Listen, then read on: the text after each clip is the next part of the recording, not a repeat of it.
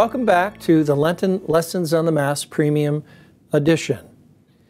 So I'm walking you through the Mass little by little each day because I want to pass on to you the things I've learned and I've grown to love, because the more you know, the more you can appreciate it, the more you can love it. So the Mass is basically two parts, as I explained previously. There's the liturgy of the Word, and then there's the liturgy of the Eucharist. So right now we're in the liturgy of the Word. And at a weekday Mass, there are usually at least three readings. The first reading, the responsorial psalm, and the Gospel. Today, I want to tell you about the responsorial psalm. Now, you don't usually use that word responsorial unless you're talking about the Mass and the responsorial psalm. But it's not that complicated. Even a third grader understands it because it comes from the word response.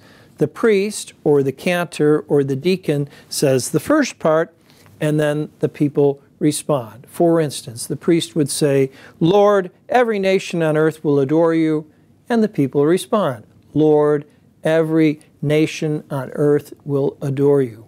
It's called a psalm, P-S-A-L-M, because it almost always comes from the book of Psalms in the Old Testament. And some scholars think almost all of these were composed by King David 1,000 years before Christ. Here's what's fascinating.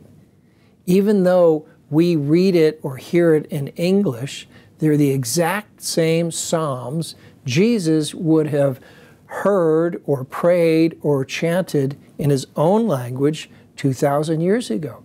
You are praying the same prayers that Jesus, Mary, and Joseph prayed.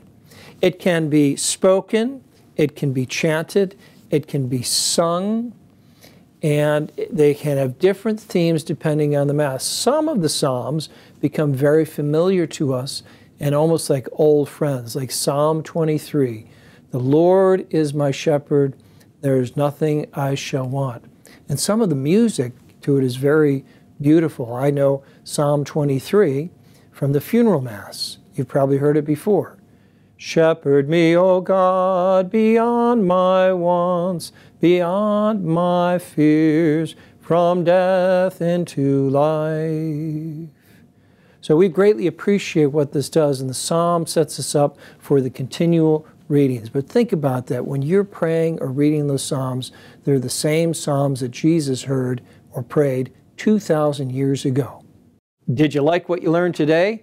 Well, there's a lot more where that came from, so stay tuned.